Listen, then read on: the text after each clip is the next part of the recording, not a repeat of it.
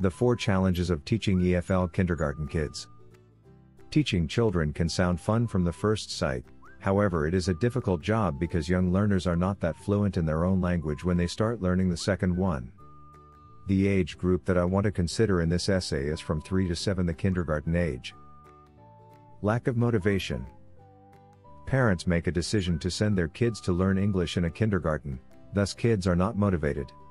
A teacher can motivate children by making lessons entertaining and interesting. Games can make lessons fun for kids and productive for learning instead of common words drilling, for instance, what's missing? Game is very amusing for children to play, and it prompts them to practice the target words. Active tasks encourage students to follow the lesson and enjoy it, for instance circling the correct word on the board or showing and repeating the words. However, young learners still get tired by the end of the lesson, so such activities as drawing or coloring pictures, connected to the topic can encourage them to keep studying. During the worksheets, time kids can relax and a teacher can check the knowledge and learning progress of every student. Short attention span. Young learners are very easy to lose their focus, thus visual aids can be very helpful. Kids still learn the world so they enjoy touching everything, therefore toys can be very useful. A teacher can bring the toys connected to the topic of the lesson and use them in games and activities.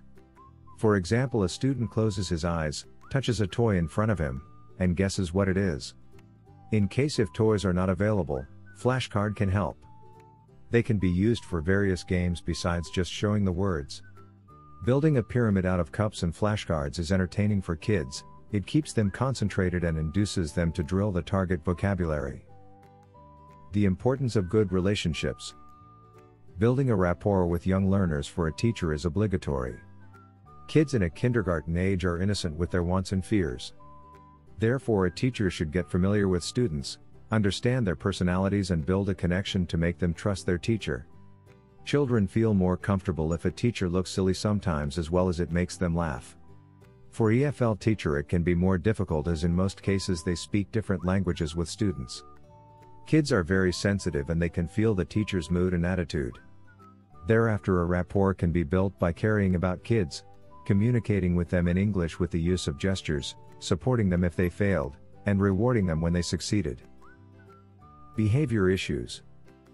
Kids at a kindergarten age are not used to having classes, consequently their behavior may vary.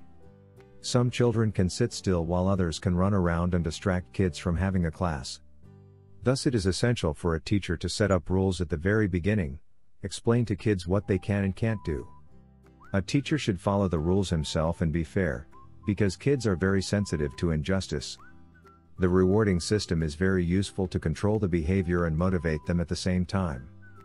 For example, if a student behaves and shows his knowledge well, he gets stars or points and at the end of the course he can exchange them for a toy. All in all, teaching kindergarten age kids is a difficult but very rewarding job at the same time. They have their honest curiosity that motivates a teacher to keep going. Children are growing day by day and absorb new language fast.